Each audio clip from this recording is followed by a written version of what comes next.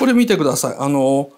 着せ替えられてるキキとですね、母親なんですけども、このリボンね、初期設定ではここまで大きくなかったんですよ。っていうのはね、初期案のキキはロングヘアだったんですね。なんでそもそもこのリボンつけてるのかっていうと、初期案のロングヘアが残ってるからなんですよ。原作のですね、魔女の宅急便からですね、アニメにするときにいろんなアニメーターが書いた案です。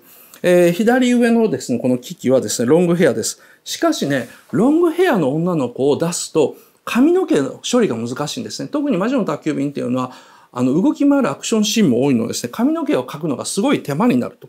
なので、行動的なキャラクターっていうのは、ショートヘアにする場合が多いんです。アルプスの少女ハイジも思い切ってショートヘアにしたのは、あれは行動的にするためなんですね。で、空を飛ばすのもロングヘアのままでは難しくなると。なので、普段はロングで、空を飛ぶ時だけリボンにするっていうアイデアが生まれました。これがこの2番目のやつですね。それをですね、もう3番目、左下ですね、思い切ってツインテールにしてしまおうですね。ロングヘアをリボンで結んで、後ろで一つにくくってたら、もう動かしにくいんで、もう思い切ってツインテールにしちゃおうと。